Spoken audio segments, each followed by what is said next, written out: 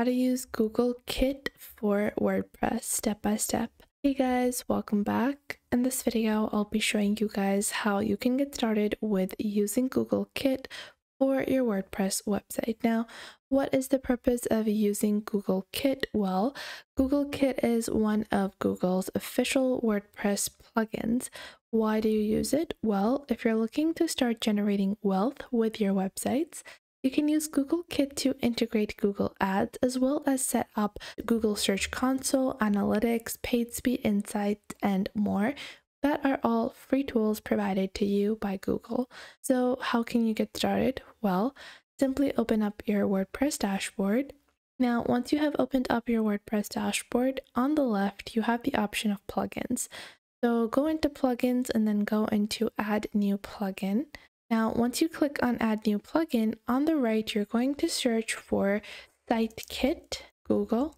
And once you search for SiteKit Google, you will see this particular application and it should say it's by Google. Now, over here, you're just going to click on install now. And once you click on install now, it's only going to take a couple of seconds and then you can click on activate. Now, once you have clicked on activate, you will be able to start the setup of your Google SiteKit. So click on start setup over here and you can get started with setting up Google Site. Now, once you do that, you will see to set up Google SiteKit, you have to connect Google Analytics as a part of your setup, as well as sign in with your Google account. So we're going to connect our Google Analytics and we're going to click on sign in with Google, which will lead to our Google sign up page. I'm going to be proceeding with this particular Google account. You can use a different account than the one that you use personally. And then after that, we're going to click on select all and then click on continue. Once you've done that, you will see that it will show you you're already verified. Click on next, and you have turn on metrics in your dashboard. Click on allow. Then you're going to click on next and then click on next. Now this makes the general setup for Google SiteKit super easy if you do it from WordPress to Google instead of going from Google to WordPress, which makes it a bit more difficult for you to verify your setup. Now, once you do that, you're going to set up a Google Analytics account.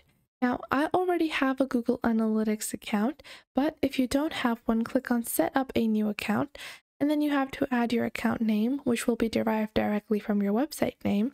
Then you will have your property, the web data stream, then the country and time zone. Then you can click on create account over here to create your Google Analytics account. So you'll have to reconfirm your login with Google.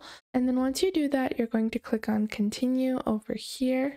And this will allow you to build a separate analytics section for your WordPress website. Now, once we have created that, we will be able to see a detailed analytics page, and you will see the overall terms and conditions that Google Analytics does have. And then you can click on go to my dashboard to be able to see your dashboard on the Google SiteKit on WordPress. Now in Google SiteKit, if you scroll down, you will see your data will be gathered, and it's going to take a little bit of time for the data collection to be completed. Below that, you will be able to see the search traffic over the last 28 days. This includes total impressions as well as the total number of clicks that you garnered. Now, below that, you have content dashboards, which allows you to see that what are the top search queries for your site, the top content over the past 28 days, as well as the overall user experience. Now, below that, you have the option to connect AdSense to your WordPress site. Now, AdSense is something that a lot of people are looking to integrate because it helps you in making money. So how can you create money with your WordPress site? Well, by using AdSense, Google will display certain ads on your WordPress site. And once you do that, you can customize the type of ads you want. You can choose the type of ads that fit best within your content. So if you're running a WordPress blog that is about home cooking and recipes, you can choose ads that might be relevant to you instead of having randomized ads. And to do all of that, you can just click on Connect Now to get started with your AdSense account and sign into your Google account over here. Once you sign into your Google account, the next step is to confirm that you want to link to your Google account over here, and then just click on Continue. Once you do that, this will show you the option to create your AdSense account. So I'll click on Create AdSense account over here, and this will open up a new tab in which you can get started with the sign up process of setting up Google AdSense. Now, in Google AdSense, keep in mind there are certain prerequisites that you have to meet. So you can see, yes, send me customized help and performance suggestions. No, I don't want them. On the top, you will have your website. Below that, you will have your payment country or territory. Below that, you have your terms and conditions. Now, in your terms and conditions, there are a few things to keep in mind. So there are some basic AdSense terms, the AdSense account and services. Now, the payment services, as well as any change to these services as well.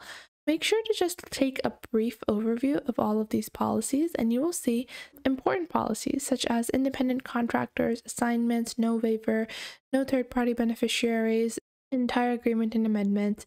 And you also have the privacy policy that you have to follow, as well as intellectual property and brand features. Now, once you do that, click on Start Using AdSense to complete your AdSense account setup for WordPress.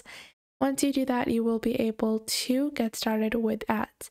So how can you choose the best ads for your WordPress site with the Google Site Kit? Well, first off, you guys will see over here that this is our homepage on Google AdSense.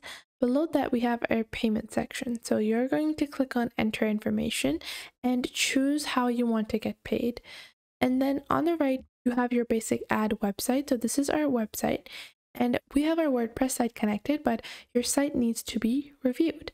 So to review your website, you're going to click on the meta tag, the AdSense code snippet. There are a bunch of different options where you can go on ahead and add these particular tags. Now, I can just copy this HTML code, go back into Google Sites, click on Visit Site over here.